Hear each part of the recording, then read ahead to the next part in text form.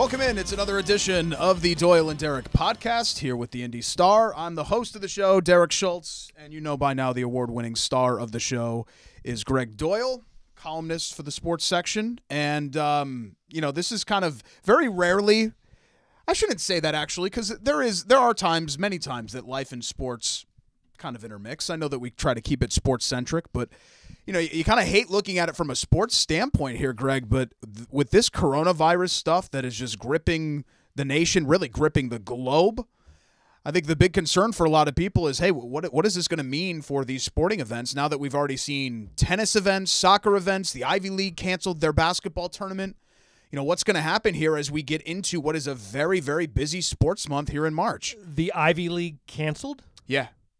So they're just gonna. I think they're just gonna pick whoever. Was it Yale? Maybe. I think they're just gonna pick whoever. Like the old days, they didn't have. They were the last league to have a conference tournament. For them, it's not that big a deal. I mean, it's a deal, champ. but yeah, we're clearly heading in the direction where every single day something else is canceled. Whether it's Serie A in Italy or whatever. I mean, every single day something else is happening. And when the RFRA, the Religious Freedom Restoration, whatever, when that passed, that crosses over into sports too because it impacts the world, the sporting world. So you got to talk about it in that sense. People want to hear about the coronavirus in some other way. Go listen somewhere else. But this is a sports story at the moment for us. And yeah, I'm scared to death. Actually, I'm scared. I don't mean of catching it. I'm scared to death that the tournament will be fanless, and that might be medialess too. I'm not sure why. Why would they give me access, but not fans? Yeah, that's what I was going to ask you because as of right now, as many of you know, I don't have an official capacity, even though I still have credentials for things. But you're in locker rooms all the time in the NBA, NHL, all these sports leagues are saying, "Hey, no more locker room access." Now, as far as I'm seeing, they're still going to do podium stuff. Is that right? So you'll still have access to coaches and players, just not what you're used to. And I think for somebody like you, Greg, who likes to kind of hit on the personal stories, this is going to hurt you, right? Yeah, well, they're keeping us in those leagues a 6-foot distance, so you can interview people in group settings, I guess. But okay. You got to be 6 feet away. I thought they were all gone. So that might be a podium. Well, you can't be in the locker room, but the post game they're going to bring the players out, and you got to be 6 feet away. Yeah. For me, I do like to walk people. I mean, at Purdue they call me Hallway Greg because I'm always waiting in the hallway to talk to whoever player or coach I want to get with. I'm not going to ask my question so 30 people can use my quotes. Now, they ask their question. I try not to use theirs either, but I want a guy by myself. So, yeah, it's going to hurt me a little bit, I suppose. But I'm a trained pro. I could probably get by without it. You're also a pro germaphobe, aren't you? So do you have, hand sanitizer and all of that on you right now? It's weird. I don't. You'd think I would. I'm the guy. Do you know how I shop for groceries? No, you've never told me this. Oh, first of all, they've got those little wipes, right? Yeah, for the carts. Oh, I wear those wipes out, a ton of them. And then when they have I go to Kroger. I'm a Kroger guy. So then Kroger always has their weekly. You got to say Kroger's in Indiana. I hate that. I don't hate that. I don't want to say hate that because someone I care about very much says Kroger's with an S. I don't hate that. But I don't understand that. Walmart's in Mississippi, they say Walmart's. It's a big, attach an S on everything here in Indiana. I don't know what it is. I don't get that. But I'm a Kroger guy, singular, and the Kroger shopper, so I wipe it down with the wipes, and then with the Kroger shopper, I wrap that around it too. Like I'm not only am I wiping it down, but then I'm not touching it. And this is how I live always. I mean, I lift weights in my apartment gym, and when I'm not at the LA Fitness boxing, but I lift there, and I get a paper towel in each hand, and that's what I grab the bench press with, and that's what I grab the dumbbell. I'm not touching them, and yet I eat garbage off the floor. I was gonna say right, yep. and B, I'm not a hand sanitizer guy, so I might be insane, but anyway, I have the awful habit. I smoked cigarettes for 12 years, but the second worst habit of my life is I bite my nails all the time. Aye. And that's something that you just can't do with – you shouldn't do it anyway, but you especially shouldn't do it right now. Oh, right. So I'm trying to be, real cognizant of the fact that, don't touch your mouth or anything like that. It's gross, and my wife hates it, and I just – LeBron James does it. So he does. Yeah. Yeah, before he shoots free throws. But since we're talking about gross habits, this has got nothing to do with the coronavirus, but can you see – on my beard, can you see there's white spots below each corner of my mouth? Yeah. That's because I pluck my beard hairs when I'm writing. If I'm stuck, really, which I apparently get stuck a lot, yeah, I sit there. Do they grow back? They do, but I keep Okay. pulling them out. Yeah. I pull them out, and I realize, oh my gosh, my full beard, whatever it is like I'm missing patches because I pull them out one at a time, and then I look at it like there it is, and then I don't have to pull it it's an OCD thing. I don't have to pull once I've gotten one out until I'm stuck again, and then I pull until I get it out. So it's like a writer's block aid, sort of. It's just it's a nervous habit I don't know, just when I'm stuck and I'm thinking, maybe it's a deep I don't do writer's block. I don't even give into it. I refuse to even. No, I don't. But what I do is when I'm debating what unblocked word I'm going to use next, if I'm not sure where to go next, I pluck at it until it comes out, and I can tell like because it doesn't hurt. It kind of feels almost like well, I don't want to go there, but you can tell when something leaves your face and not in a painful okay, I got it. Yeah. It's a sad story. I think we all have stuff like that, like nervous tics or whatever. I actually had. We're getting really deep into the personal stuff here. I had a tongue ring for 5 years. Oh, I didn't need to know that. And I used to click it on my teeth. And my ex-girlfriend didn't like clicking it on my teeth. She didn't like that sound. Sometimes I'd wake up at night and I'd have a dream that I was trying to eat a Tic Tac. And it was me trying to chew on the tongue stud. Derek, if you pull the back of your shirt up and you got a tramp stamp, we're never doing this No, again. no tattoos. My dad told me he wouldn't pay my college tuition if I ever came home with a tattoo. So in my true rebel sense, I instead had 5 piercings. 5? In college, yeah. Do I even want to know where some of them were? No, nothing gross. The tongue was the that is grossest of the gross That ones. is right. Yeah. That's just. And then were you one of those guys that because you've got a tongue ring, it doesn't do you any good unless you show it off, so you're wagging your tongue at people? Oh, every picture of me from 2001 to 2004-ish is ish. Yeah. Right around there. I just want to vomit. Let's move right on. I attended Indiana University in those days when I had the tongue stud. Oh, they must be so proud. Indiana University is trying to fight their way into the NCAA tournament. They play tomorrow. I'm surprised they only this banned Bob Knight back then. You should have been right there with them. I can't get over this. We all did horrible stuff when Nobody we were did younger. anything that horrible. We all did horrible stuff. I've done weird stuff my entire life. I've never done anything that awful. Menthol cigarettes and tongue rings. And I've got a tattoo that says hers on my arm, and the her in question has been divorced from me. Boy. And she went in there to get a tattoo herself. It was my Valentine's Day idea. Hey, let's get his and hers tattoos. So she goes into her little booth. I go into mine. I come out with hers like I'm supposed to. She comes out with a damn ladybug. Wow. So she got... Should have divorced her right there. Jeez.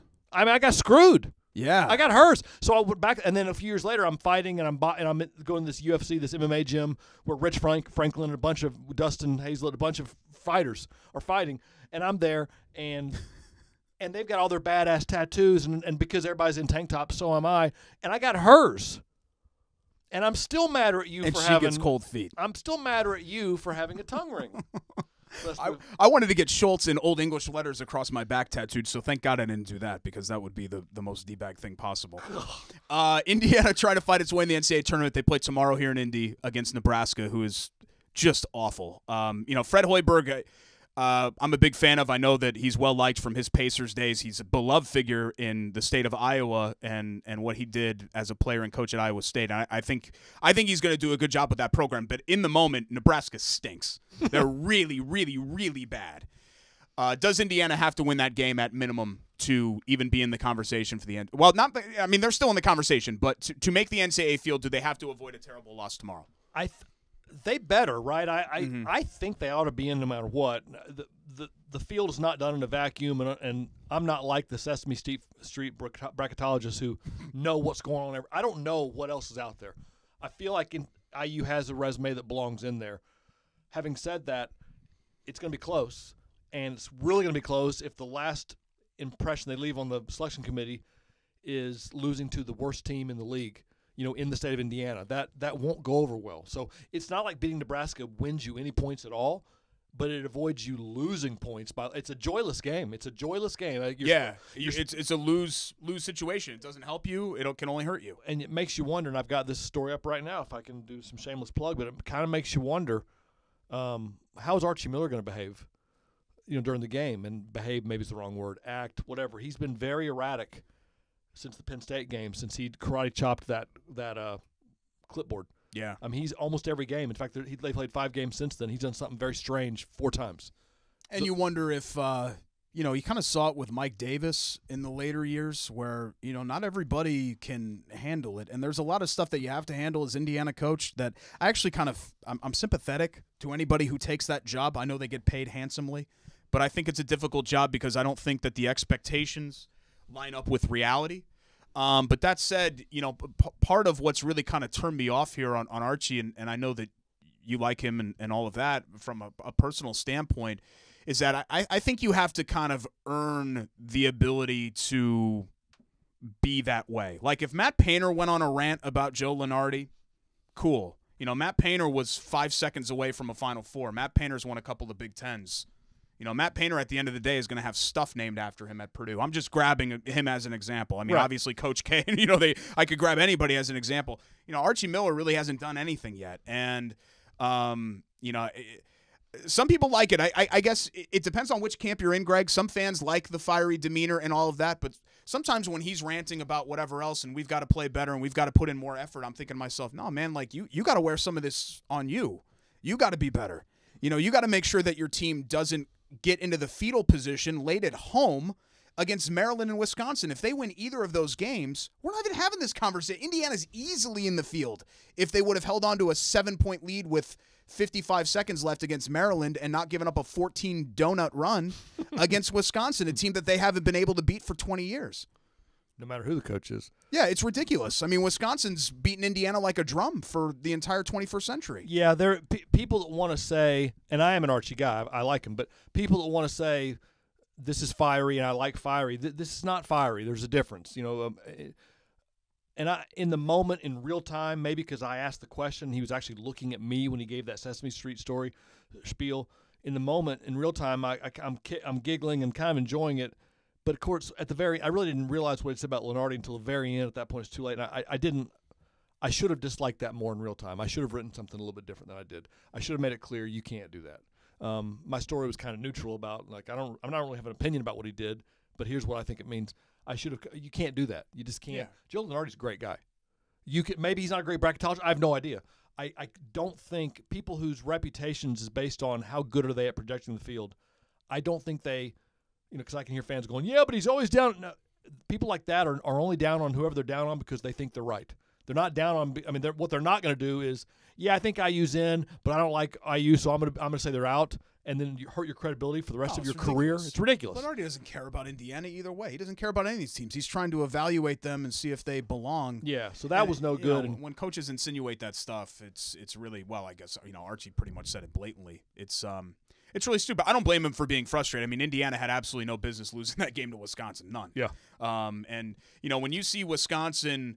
I don't want to get into discussion of where Indiana is, but when you see Wisconsin continue to do this, where that team on paper is not very good. They're not. And they're Big Ten champs. And how many times have we seen that over the last 20 years where Wisconsin squeezes every ounce of what they have every single year from their squad? And Indiana so rarely has done that in the last quarter century. In fact, they've underachieved probably 3 times the amount of times that they've overachieved in the last 25 years. Well, one thing about this specific IU roster they have right now that is – there's a lot of things you can say is the problem, but for me the biggest problem is that in 3 years nobody's gotten any better. Like Trace Jackson Davis is great. However you are as a freshman when you get here, that's kind of what you are. Mm-hmm. Justin Smith is marginally better. I thought the first game of the year he put the ball on the deck, and I thought, okay, he's gotten better. No, it really hadn't. Devontae Green is a function of how many minutes he gets. But is he any better? He might be more prolific because he plays more, but he's not any better. Al Durham, I thought was looking like he's going to be a lot better. He not. No. Guys just don't get any better. Michigan players, they get better. At least they did under the last coach. We'll see what happens with Juwan Howard. We don't know. It's too soon. Purdue players, although this year Harms and No-Gel Eastern. Yeah, No-Gel is an example of one that hasn't seemed to get a lot better. Many of them have. And Aaron Wheeler either. This year's the exception at Purdue because usually Purdue has guys that just every year get better, better. This year it's not happening that way. But Wisconsin, you look at that roster on paper, these are all guys that couldn't get on the court a year or two ago, and now they're the ones lighting up Indiana. That's what you'd like to see would happen with guys like Deron Davis. Of course, he's been injured. That's probably not fair. But guys like Al Durham and Devontae Green, you'd like them to step up and become all Big Ten players instead of just being the same guy they were as freshmen. I've had some IU fans on Twitter, kind of talk about, God, isn't it sad that you have to wait for Indiana to win this game against Nebraska just to get in the field? And part of me is also like, look, if they make the NCAA tournament, that's a huge positive. Like, we can sit here and talk about Indiana's bar of expectation should be higher than just getting in the NCAA tournament. I don't disagree with that, but I don't understand. And do you get this at all, Greg, from your columns? I don't understand the fan, like somebody who identifies as an IU fan or a Purdue fan that is like, well, I don't even want them to make the NCAA tournament. I'm thinking to myself, what do you mean? Oh, how could you not want them to make it? No, I've seen that for years. Back when I was at CBS and before that, the Charlotte Observer, with NC State specifically, I've seen it for years. Fan bases that get so frustrated that they want the coach gone, want their team to lose, so their coach is gone, so they can get. They look at it not as being a bad fan. They look at it as like you slash and burn. It's crops. Sometimes you just have to burn a field down and let the oxygen have 6 months of nothing, and then it'll grow fertile stuff in a year. That's what I see happening. All NC State, Herb Sendek, they ran him out, even though he was going to the tournament every year. It wasn't good enough. People they were tired of him winning, getting the tournament. Yeah. Like, would you please stop getting the tournament so we can fire you? That's kind of where it was with Tom Crean. It was towards the end. They were kind of happy he wasn't getting in the field because he'd be fired, and that's where it is, I guess, with some people with Archie. All I know about Archie, like, I don't pretend to speak for the fan base. I have no idea what, I know what people tell me on Twitter, and it goes both ways. But a guy that gets booed by the crowd as much as he gets booed at Assembly Hall in the pregame introductions, and it's not deafening, I'm not trying to say that, but when it's very clearly competing with cheers for the even noise, that's a problem, and that's what's happening. And it's getting worse. By the game, it's gotten worse. Like, because I'm always listening for it. Crean too. By the game, it's gotten worse. And this last game is Wisconsin. Before the game, it was 50-50 probably. Yeah, and I think he's fine. Like, I don't think he's going to get fired after this year. Do you? No. Yeah, so I think he's got at least next year. But it would be nice to see some progress. I think making the NCAA tournament would finally be some progress, even if Indiana's not as far along as you would have liked 3 years into the Archie Miller tenure. At least that would signify, that would be something concrete that you could point to and say, see, the program is actually moving in the right direction. And in a way, it'd be fairly impressive. Granted, we've seen the season we've seen, but on paper, they added Trace Jackson Davis, but they lost Romeo, an NBA lottery pick. Say what you want about us. I mean, he's an NBA lottery pick, and they lost their leading scorer, rebounder, best player, Juwan Morgan. And so to lose those two guys, and you bring in a big man, McDonald's All-American, it's kind of hard to get those guys on track unless they're Kevin Durant, one-and-done types, and Trace is not that. A freshman big man is no guarantee to be really good as a freshman in this day and age. But anyway, they've done fairly well, but the problem is we've seen so many games unfold the way they've unfolded, and that's the problem. Yeah, because it all comes out in the wash. I mean, Indiana was picked to finish 9th, and they finished 11th in the Big Ten. Indiana's been right around where I thought they'd be. I thought they'd be right on kind of the cut line for the field, and that's where they are. But to be teased into, blowing the big lead at home against Arkansas, blowing the lead in the final minute against Maryland, collapsing against Wisconsin, those 3 games. And yes, Indiana's had other 50-50 games that they easily could have lost, but those 3 games in particular stand out to me. You win all 3 of those games, and we're having a very different conversation. Indiana, first off, is safely in the field, and they're probably something like a 7 seed instead of, trying to fight their way into perhaps the first 4 or being, on the wrong side of the 7-10 game. And they're capable of beating Florida State. Granted, it was Assembly Hall. I get it, but FSU has acquitted itself quite well in the ACC, home and road, and they come in here and IU ran them out. I mean, that's pretty damn good.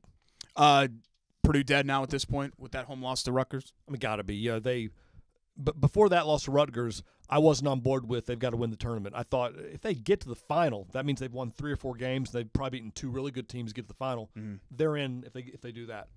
But having lost to Rutgers, now I'm thinking they got to win the whole thing. I'm thinking. I guess it depends on who's waiting for them. To even have a conversation about Purdue getting in, they've got to get to Sunday. Oh yeah, to even have a conversation, they've got to get to Sunday. Yeah, because they just don't have enough wins. You can't lose 15, 16 times and make the NCAA tournament. Truth is, they have enough wins. They've got too many losses, and that's what I mean. I don't mean to sound stupid, but right. But their wins look really good. The problem is you just can't have 16 losses. It's almost if they had not scheduled. No, that doesn't work that way. Never mind. They've been benefiting from Virginia turning it around, getting great again, and from Iowa being pretty good. And I mean, they've beaten the hell out of some teams. So, and they've won at Iowa. They've got a resume that says they can win enough games to get in this field. but they've got a resume that says they've lost too many to put them in unless they win the tournament probably. Yeah, I just think you have to have some breathing room between you and the 500 mark. And if you're one game over 500, you're just not going to get a bid. It doesn't matter who you beat. Yeah, the thing is this year is, every year is different and unique, and this year the Big Ten is considered so good that if there was ever, like most years, 19, 16, 17, whatever the record is, we'd be giggling about the idea that they're in the field, just giggling that they might even make it somehow. But this is not most years. This is a year where the Big Ten has had teams.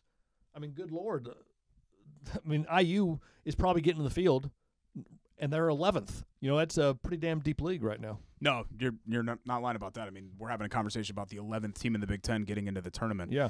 I think this was always going to be a transition year for Purdue, but it is disappointing to see them, not even make the NCAA. And really what's been disappointing is exactly what you outlined earlier, Greg, and, no real progression from Nogel Eastern. Aaron Wheeler, who I think they were expecting a lot out of, was – and I hate saying this. I mean, he's a Fairfield County, Connecticut kid like me, but Aaron Wheeler was a train wreck this year. I mean, that was an awful season for him. Something I noticed the last Purdue game I was at, and before I go there, I want to say this: nobody does pregame and even in-game and halftime.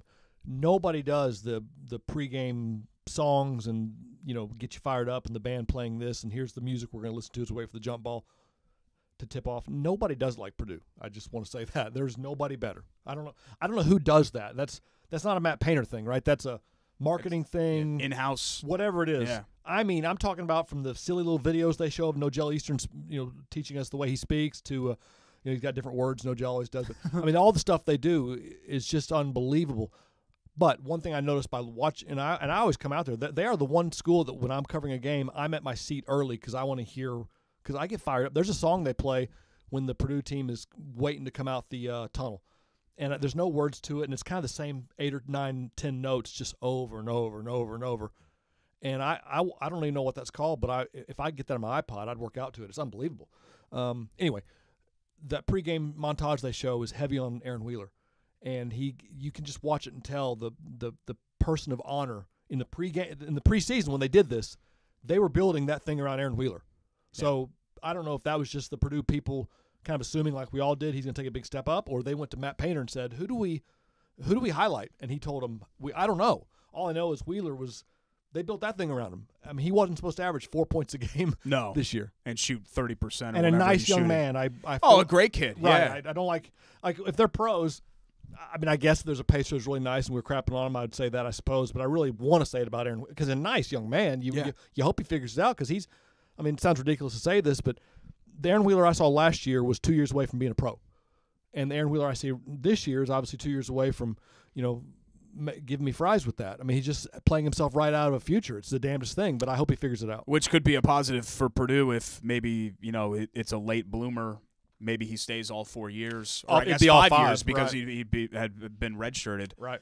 Butler closes with 3 straight wins, a season that looked like it was hitting the skids in Kamar Baldwin's heroics, 36 points, which was amazing, and then the game winner at Xavier. How do you feel about them as they head into the Big East tournament in New York? That conference is brutal. People don't want to say it is. I don't know, but Creighton, Villanova, leaving Seton Hall. I mean, that's 3 great teams, and Butler's pretty good. Providence has kicked them around since they've gotten into the Big East. Providence is nothing but men. I mean, they're just they recruit men, they coach men. They're just big guys. So that's a tough one, real tough. And Marcus Howard, by the way, if he goes off, you're not beating Marquette if he scores 50 on you, which he can do. So I don't like their chances there, and I don't like their chances to win the NCAA tournament either. I mean, clearly I don't.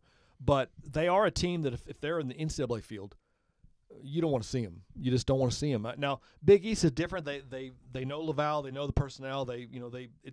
You don't want to have 2 days to prepare for Butler in like if they win the first round game, you don't want to be waiting. Even if they're a 12, you don't want to be against them if you're the 3 or 4 on Saturday because that's tough. They're tough. They're scary. Yeah, I mean, I think they're going to be.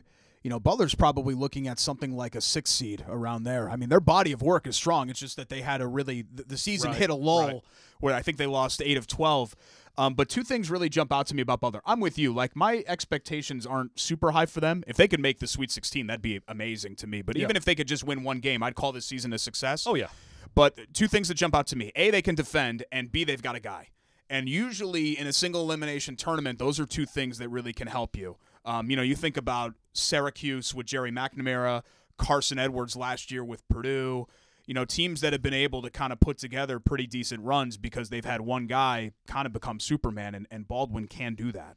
He absolutely can do that. He's on track to be like third or fourth overall in Butler in points, assists, and steals. I mean, that's we've seen some players there at Butler, so I don't think he's a top 3 all-time player at Butler, and yet the numbers say he is. But yeah, that Xavier game, he's had a great career. He's won a lot of games. That was far and away the best game of his career. Career high points, won the game at the buzzer, carried him. You look at the box score in that game, Aaron Thompson had a decent game, and no one else did anything. I mean, nothing. Jordan Tucker was like 1 for 6. Golden didn't do anything. Enzi didn't do. I mean, nobody did anything. And despite the fact that Xavier, surely in the second half, was all over Kamar Baldwin, he just went nuts anyway because he can do that. And Kamar to me is kind of like Butler is, where you watch him on paper. You watch him in real life, and you think, why? I don't know why Butler's winning. They do. Their coach is obviously good, but I really can't tell you like why they're winning. They just do. I'm telling you, I look at Kamar the same way. I mean, he's kind of an under the rim for the most part, 6'1", non-point guard. Even though he's going to have a lot of assists, he's not a point guard. He's 6'1". He's a decent shooter, not a great shooter. I don't know how he's as good as he is. I just don't get it. And yet, the body of work says he is. He's done he is. I'm just telling you that if I was an NBA scout, I don't even know what I'm looking at. His ability to create his own shot is pretty incredible. So that's the one team that we know for sure is going to be in the field here in the state of Indiana. Pacers have won 6 of 7 since I said I was punting on their season 2 episodes ago. You fired them up. Obviously, someone's listened to the podcast. A 4-1 road trip as well. They head home tonight. I'm assuming you're going to that game against Boston. You assume wrong.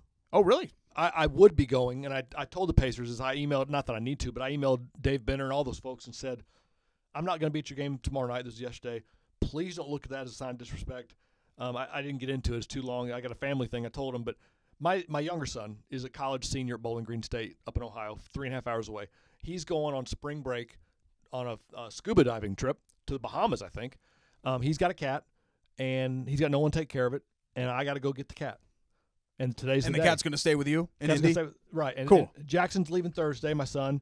Tomorrow's the Big Ten tournament, and I got tonight. So That's sucks. a good dad. Oh, it's a good Driving dad. 3.5 hours, but 7 hours round trip for a cat? But I'm missing out on the Pacers, and never mind they're playing Brad Stevens, Carson Edwards, and Romeo. Never mind all that.